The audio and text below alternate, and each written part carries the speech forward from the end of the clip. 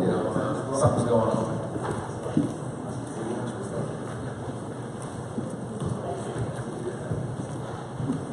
Well, just to kind of go over a few things, one of the things that our goals for this session here is that what are things that we can celebrate about our music community? You know, we have great Cajun and Creole heritage.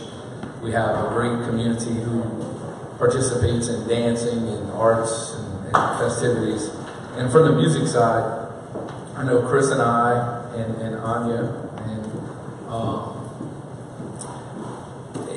it's one of those things that's what makes our community unique. That's what makes Lafayette. That's what makes Acadiana. I said at one of the council meetings, without investing in our culture and our arts or coming up and create, we're doing our community and our heritage a disjustice. So what we want to talk about here, what are things that we can celebrate about our music community? What are some of the biggest challenges and how have we overcome challenges, or what can we overcome? And what are some good case studies or examples of what is possible when proper resources are prepared for our culture and recreational community? So, Korea needs to know what we have already available so we can be smarter, more strategic, and more efficient in how we leverage those resources. Also, you know, collaborative efforts and partnerships that we see emerge between the organizations represented would be awesome. You know, pulling every resource in together and utilizing those resources to help continue to promote our Cajun culture and heritage and our Creole and our language. And I know from my standpoint, I think the thing that is probably lacking the most is the language. There's kids around the corner picking up accordions and scrubboards and fiddles and guitars, but it's not too many of them are focusing on the actual language, and I'm kind of guilty of that myself. When I was younger, I should have took up Professor Barry Ossoli's idea to go and go study French for a whole week or a whole month, and I guess I enjoyed playing accordion. I played baseball, and I guess my team needed me to pitch more, but ultimately that did suffer because as I was recording, a lot of people would come and say, well, you know what you're singing about? And at the beginning, I didn't. I did what everybody else does in college and school. You start learning how to memorize. But then when your grandparents pull you aside and say, okay, that's enough. You know, if you want to become a better singer or you want to bring your music and touch people's hearts, they have to hear the passion. They have to know you know what you're singing or what you're talking about. So I made a 360 and then put more emphasis on the language side. And I'd like to see more efforts on the language.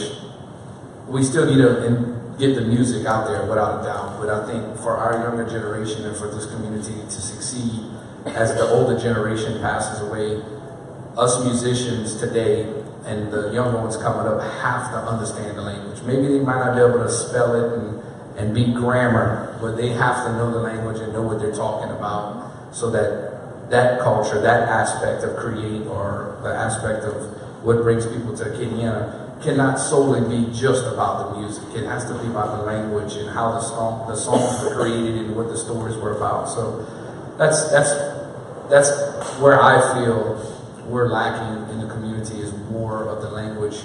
I see young accordion players coming up. Cajun French Music Association had a festival, so they had a lot of accordion players. They have a few fiddle players coming out.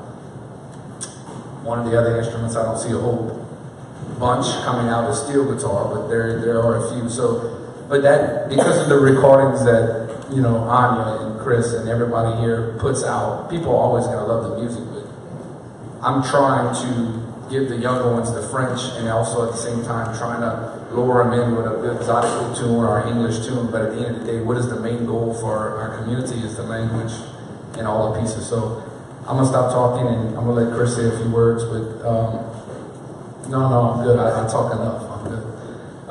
That's just my aspect. That's some of the things I've learned going on the road and being part of the Cajun culture and the heritage. And I think music is has always evolved.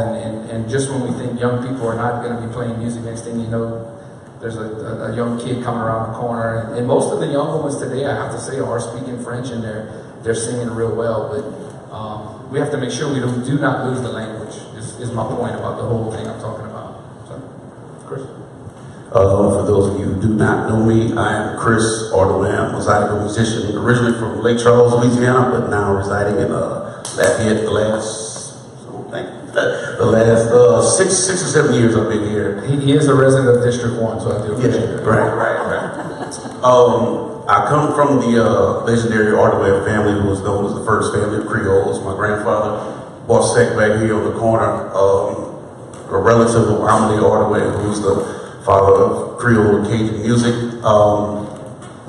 My goal in life is to travel the world and spread our culture to everybody. And I've been blessed enough to be a part of the family that I was born in, and it was destined in me. I traveled. I started playing at the age of 4. Played Carnegie Hall in New York at 9. I played at the Monument in Washington, D.C. I played for the president, and this was all before I could actually realize what I was involved in.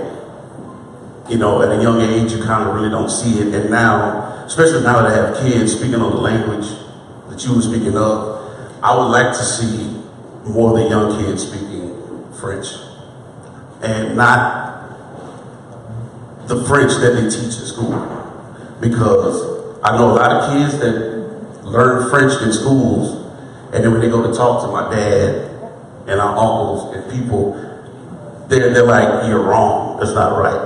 That's not right. Because, for example, magasin is a store, but to us, it's a barn.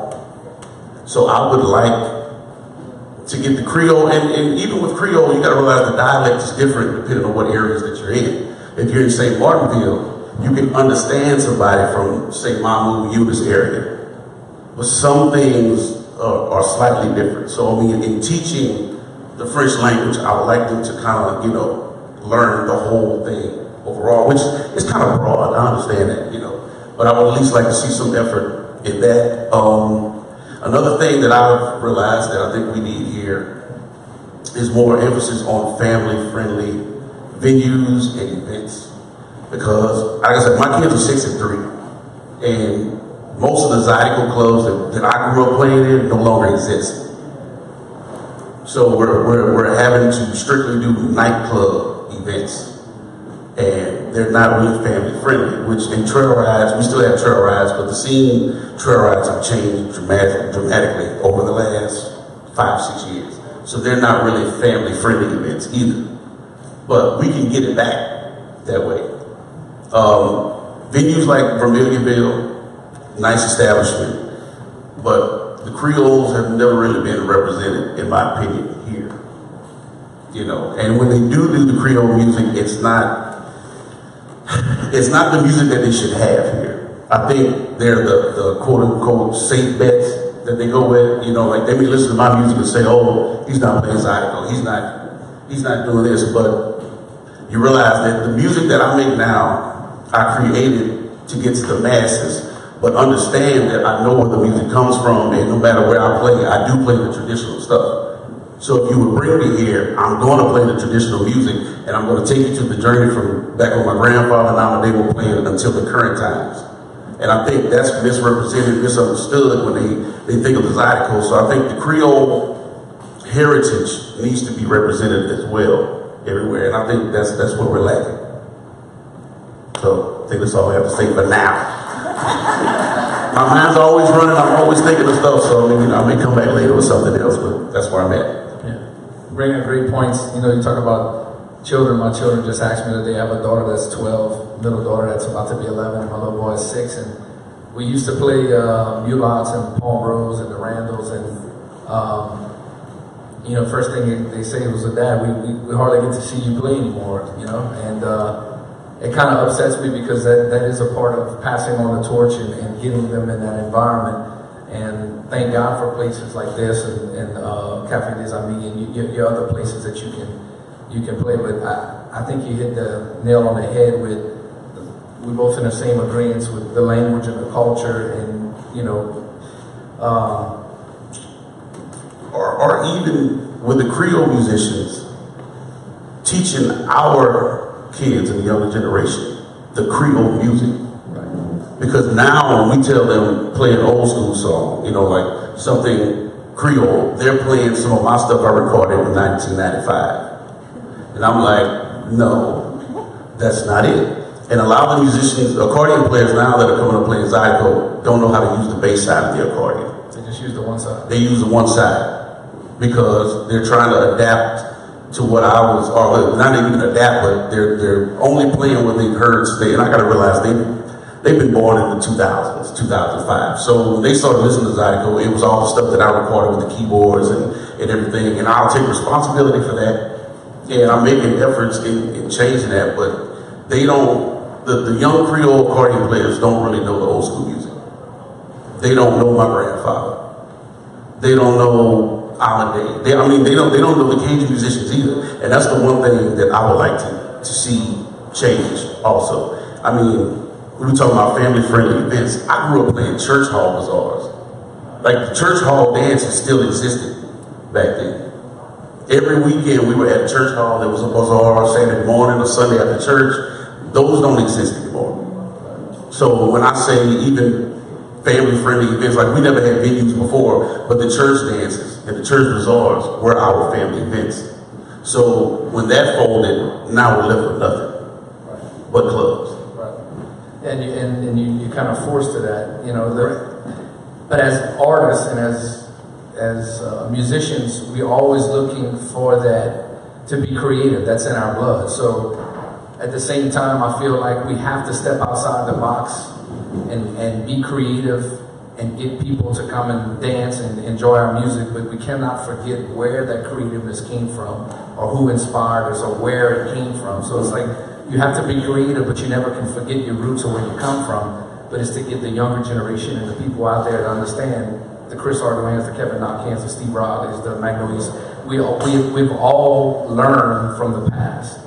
And we try to bring it up to attract the younger generation, but we don't want to lose sight that it's just about the dancing. They need to know the stories and the roots and how these musicians and how they recorded and how they lived and, you know, played dances for 10 cents and walked 3 miles with their accordion in a rice sack. I mean, there's so much more history that is involved that we just have to somehow reach out via partnerships or whatever. But and once we get there, with the culture the way it is now, a lot of people come to Louisiana. They want the culture, and when they say the culture, they strictly go to food and music. And I would like to see, especially with the Zydeco, I would like to see us represented well. When we have opportunities to get the commercials, we have the opportunities to get the movies. I don't want to see a band from Texas or a band from maybe even from here doing a Zydeco spot. I mean, and not to say that we're going to split and go black, white, Cajun, Creole, but if you're going to get a Zydeco band for anything, at least have it be Creole people. That's my argument. Because you won't see me doing a Cajun commercial. You know, my biggest beef with the Popeyes commercial is, you know, I'm a Cajun girl. I'm like, you're not a Cajun girl. This is a black lady. Like, and just because you're black don't mean you're Creole, but I'm just saying, like, if you're going to do the commercial, at least be correct about it. So I would also like to see that represented well. Pass the torch. Well, you know, and listening to what you guys are saying, and I work with the music media and music business programs at UL, which we have over 100 students just in those programs, and probably 90% of them are from this area. So there's a lot of youth coming from this area in these programs to explore how to do music production and how to make money in the music business and how to, you know, make a living exploring their art. And you guys talking about family-friendly venues, it was really something that was kind of on my mind because this community provides an opportunity for young musicians to perform, right? It's a Roddy Romero law, right? So if you're under 21, you can perform in a lot of venues, but there's not a lot of opportunity for their peers to come here and play. And I think that that's something that's missing in our community is more all ages or family-friendly venues so that we can support these young artists as they come up in this community. And there's a lot of talent. I really feel like culturally and as a community, we're very supportive not only of music, but of art, dance, and theater, so that the children and the young adults get an opportunity to explore their creative side and get supported by the adults. But a lot of times, when they're performing for an older crowd, and not the crowd that would be most attuned to what they're doing musically. And I really think there should be a larger opportunity for these young adults to play for their peers. Absolutely. Anya? Is my fiddle ready, by the way? It's been ready. My name is Anya Burgess, and I'm a musician. I play with the Magnolia Sisters and Bonsoir Catin. And then I also own a shop downtown on the corner of Jefferson and Vermilion across from the UCA. It's called Sola Violins. And it's a full-service violin shop. We do sales of instruments, we do rentals, and then we do service. We do a lot of customer on stage. So I guess my role in the music community, just kind of straddles those two sides. I'm both like a musician, and I work on, hundreds of musicians' gear, what they use to make a living with. And so I keep them in shape with their instruments and their bows and all that, which is cool. I love my job. I mean, so much. As a musician, I've like these guys, I've traveled the world playing Cajun music. It's been amazing and enlightening to see, how well Cajun music is received in other parts of the world. And I think a lot of people here don't, why would they? They don't know, the Cajun music has been worldwide, and it's just such a cultural asset that we have here. There's Cajun music festivals in parts of the world you wouldn't expect. It's like, what other state in our country has festivals devoted to that state that is like in France or something, like a Louisiana festival in France? And there is, I can't think of another state that has that. It's just such a cool thing. I think that, it's one of those things where if you're in the middle of it, you don't appreciate it as much. But when you get out and you see that like Cajun music or Zydeco music is just such a cultural asset worldwide, it's just amazing. Very cool. Yeah, I don't see too many Texas swing bands going overseas and other states and parts of the country promoting their music. And I tell people often, Louisiana and this area should be very proud, because there are people that are given everything they can to have our culture in their own state for a festival, or hiring bands to go play blues festivals. And, I mean, our culture is very unique, and it's something which you just hit on. It's kind of, we spoiled. We take it for granted. You hear it every weekend. You can catch a Creole Zydeco band every night, just about on the weekends. You can catch a Cajun band, and we just take it for granted. And people outside of our area would love to have what we have. So I think it's partnerships. I think the community. I think we need to find ways to preserve it and actually just don't be complacent. Just don't take it for granted. We have to continue to push our heritage, our culture, and find ways to get the message out. We have a university here. I love Raging Cajuns. I graduated from them, but I don't see too many Cajun and Creole Zydeco bands getting to play for tailgate. And yet you got people traveling. The visiting teams are coming to Lafayette, Raging Cajuns, and I can think on maybe one hand a few Cajun Zydeco bands had an opportunity to showcase our culture. Basketball games. I mean, I seen in the study books that was his fiddle player's name that played for a halftime show years ago. Dennis McGee. So those are other avenues that I think we can tap into our university and utilize those things. Whether it's having the band for the Raging Cajun band learn a Chris Ardoin song or a Kevin Knockin song, or just simple things. It's probably it's not thinking outside the box, but that's some things that I've always thought about. Like, why don't we utilize those opportunities when you have teams traveling to play in Lafayette? Promote the culture. I get to see a lot of tourists. I'm right in the middle of downtown, so I get to see a fair number of tourists come in, and one of the things that has crossed my mind is like more cultural businesses downtown would be so wonderful, because that is what tourists want to see, and they have spending money. They're like ready to, like spend money on our culture, and yet downtown there's, a couple of cultural businesses, but if we're giving incentives to these big corporations to come, locate in Lafayette, why are we not giving some incentives for cultural businesses that are actually like supporting the local economy,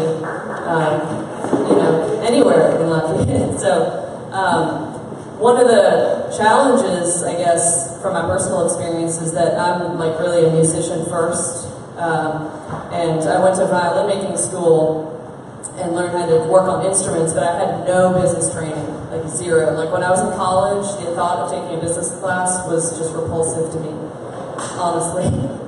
I was ignorant, And so when I had this business of doing violin repair on a very, homegrown scale in my house for like 10 years, and when I decided to take it to the next level, like open a retail store downtown, I had no experience with like what it takes to have a small business. Really, like that wasn't my little pen and paper accounting that I had been doing.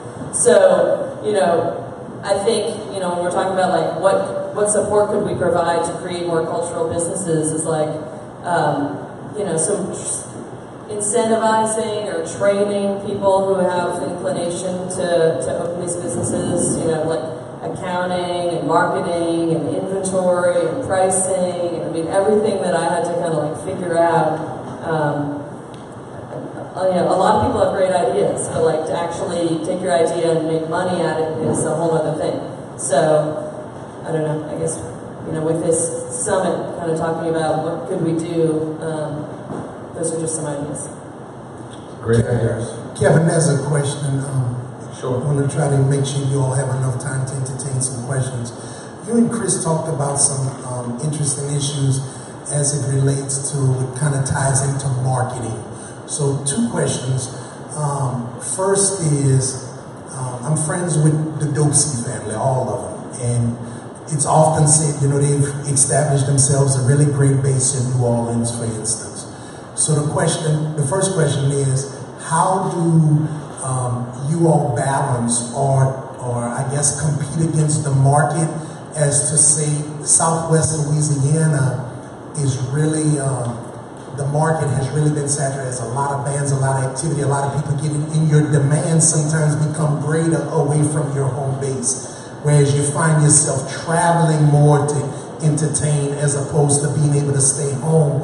And number 2, Chris, specifically for you, what is it that we can do, or how do we get that balance to make sure that the true art form, the original art form, your grandfather's art form is maintained?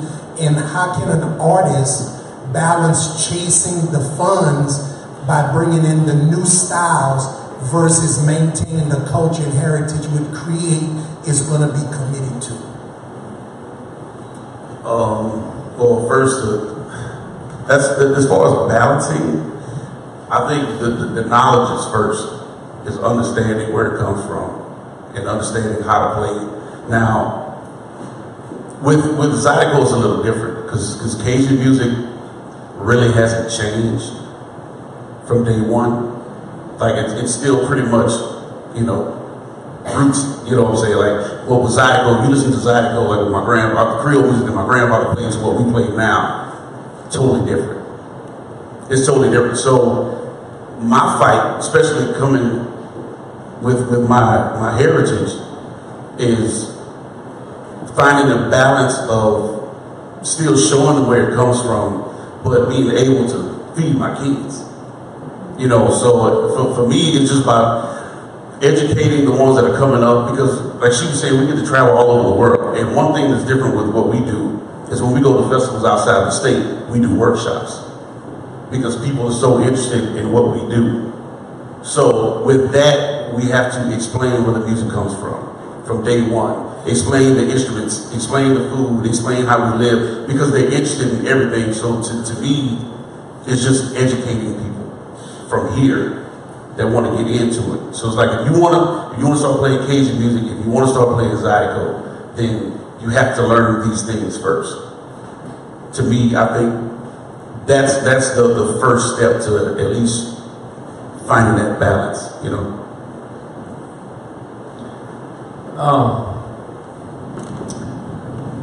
As far as for the market being saturated, I mean, it's hard to say. Is it saturated? Do you have a lot of bands out there that are so eager to get their name out or play, so they cut their price and they cut it to the dirt, where musicians like myself and Chris and Anya have paid our dues and played the dances for $50 a man and played all? Yeah, that's a lot of that. There's a lot of that going around, you know. And then our local people just devalue what we actually are worth and what we have become as an artist and where we come from, starting on the ground floor, working way up. I mean, I've been playing now 20-something years, and I can tell you now that I'm just probably hitting my peak with my fan base and getting the money that some people that we deserve, you know, in the $1,000 ranges or more. And you have a lot of the younger ones that are the bar owners or some of the festivals, they're on a budget, and I get it, so they'll settle. So when I say this, the market's saturated, it's saturated, but you have your top tier Creole, Zydeco bands, Cajun bands that have started from the bottom, that have know the knowledge, have paid the time, learned, studied the language, and are at a point where the dancers and the followers are coming, but it becomes a money issue. And when it becomes a money issue, for whatever reasons, without calling out anybody's names, just in general, they'll go for the cheaper band, just because, well, we got so many bands, it doesn't matter, I can grab this one for this price, even though this band is worth what he's asking for.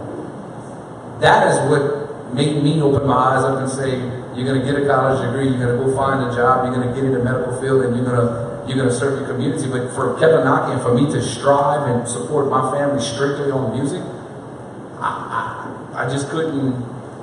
I'm not saying I couldn't do it. I'm not saying that I'm not good enough to do it, or my band's not good enough to do it. But I guess it was all how I was raised, and that has allowed my music to progress, because I'm able to do it because I want to do it. And if it doesn't do good or it flops, it really doesn't matter, because I have a job. So when it comes down to these other people that are devaluing the bands and they want to go for cheaper, it is because the market's saturated. And the one thing that we have to fight, you mentioned Rocket Deucey and them.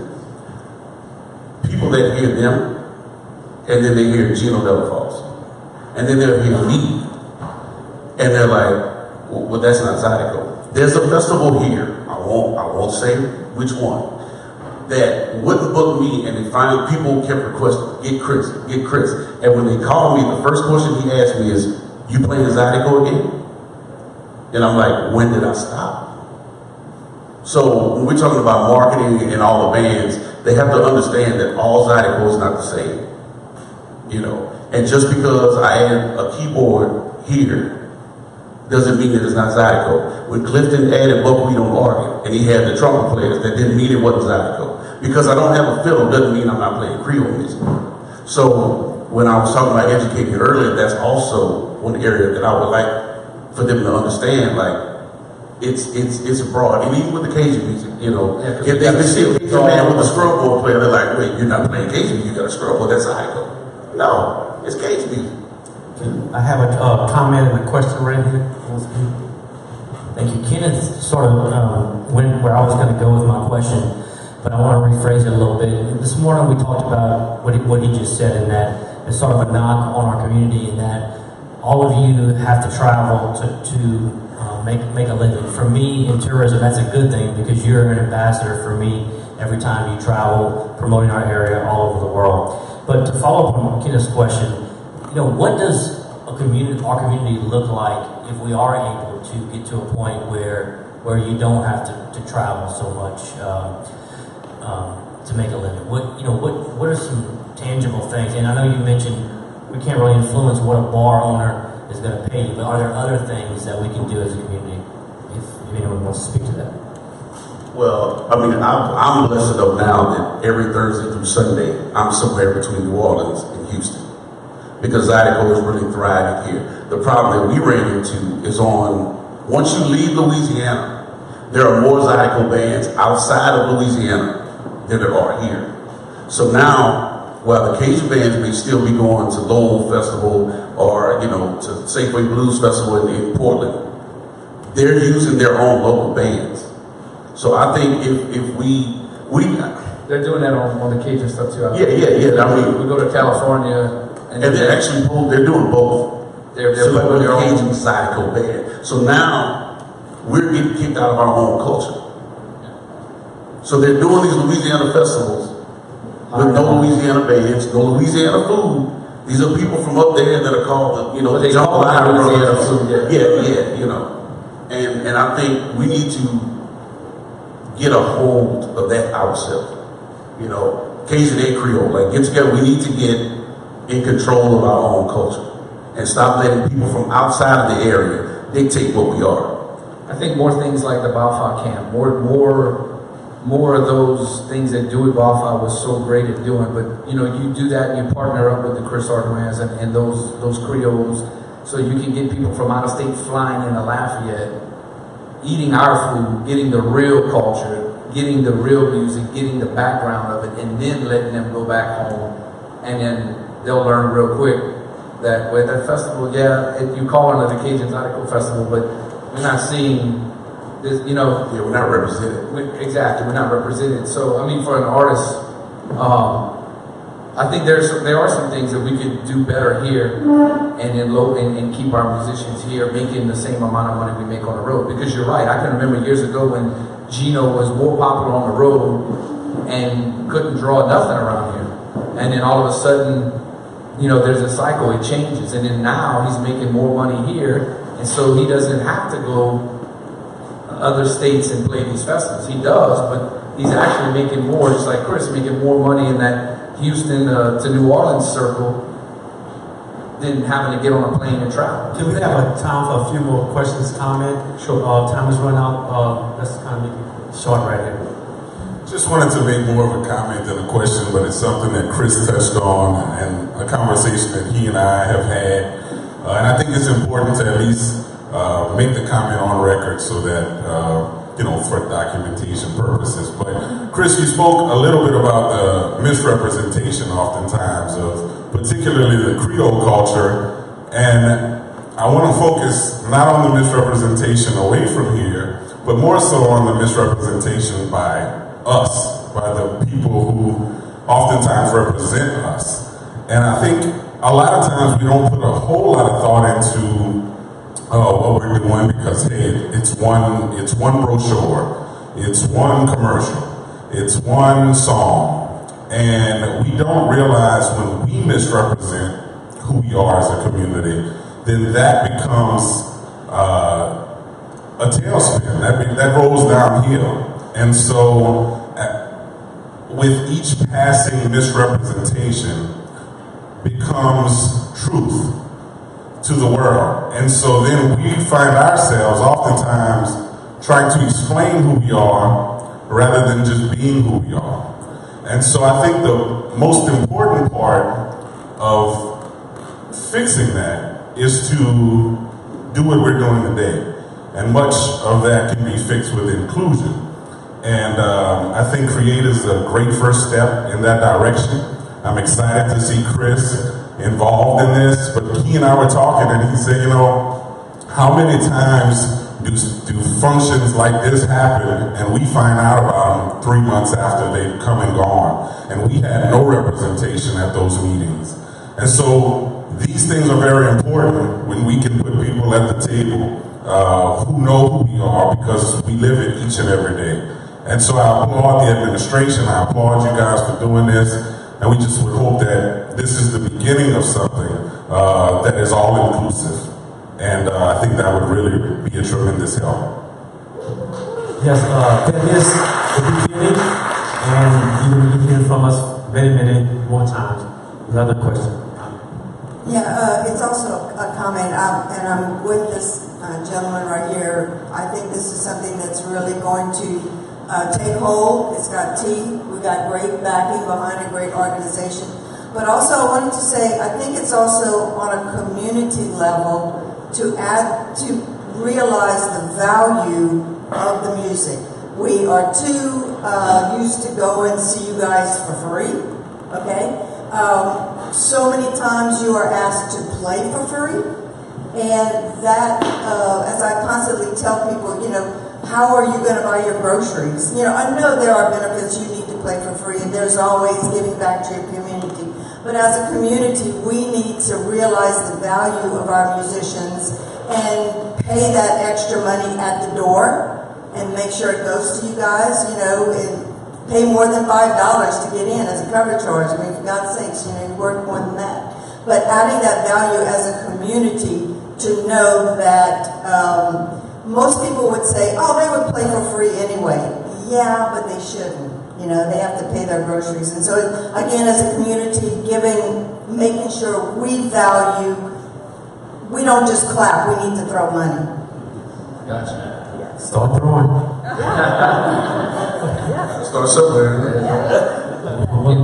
The other thing I'll add, we got about 2 minutes left, is you asked how the community can step up. The smoking thing, you know, that is a major step for musicians and for the community, because for a lot of times, like Chris, I've heard people say, Kevin, I love your music, but I'm not going, I can't deal with the smoke. So I'm not going to get long-winded on it. I'm going to just tell you that that was something that I had to look at it from a business standpoint and from a health standpoint, and I figured that the health was the way to go, and that is the right thing to do. But I'm anxious to see what impact that's going to have. Now, do I think you'll see a greater impact if that was passed throughout the parish and not just in the city of Lafayette, in an unincorporated area? We're working on it. Thinking the Scotts, Broussard, if everybody would do that, Yeah. you know, you'd be surprised how many more people can we get from the community that will start coming out to pay the $10 at the door, so they can finally listen to the music that they loved but never had the opportunity to come out. Agreed. I've been playing since I was 4. I've been in the club since I was 4. I'm definitely afraid of getting lung cancer, and I don't smoke, I don't drink, I don't do anything. But I've been, like, even now, a couple of months ago, I played at a club here, over 1,400 people in the place, and I could only see the people that were directly in front of me. It was so far away from the smoke. I mean, I'm glad that passed. Hopefully it doesn't affect our, you know, what we got going on. One more question. I hope it's a short one.